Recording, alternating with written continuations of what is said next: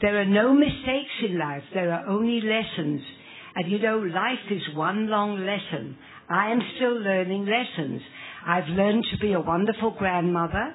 I've learned to be a wonderful mother-in-law by zipping up. Because, oh yes, because if you tell your daughter or your son, you know, little Johnny did, mind your own business, it's got nothing to do with you, you learn the hard way. But that's a lesson. It's not a mistake, it's a lesson.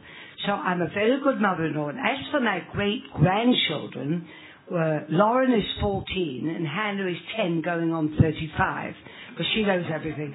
Now then, I play with them, with children, but not like an ordinary great-grandmother. For example, they used to, when one is 14, one is 10, but when they were very small, they liked to play hide and seek at my suggestion. So I said to Lauren, you go and hide, darling, and I'll count to 100. And I never went to look for her. Eventually, a mother came home and said, where's Lauren? I said, she's hiding in that cupboard.